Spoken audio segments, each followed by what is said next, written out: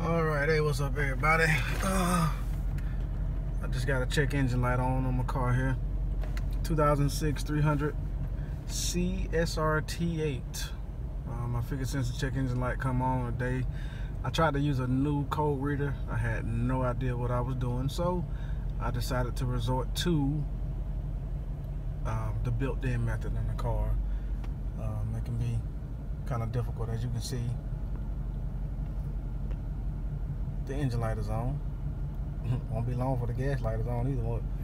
But anyways, 85,000 miles, give or take. I'm gonna turn the car off. It's running right now. It's been acting stupid. So take the key out. I'm gonna open the door. Close it back. All right, what you do? You take the key. You turn it all the way forward to on. Don't go to start. Turn it back to ACC. Back to on.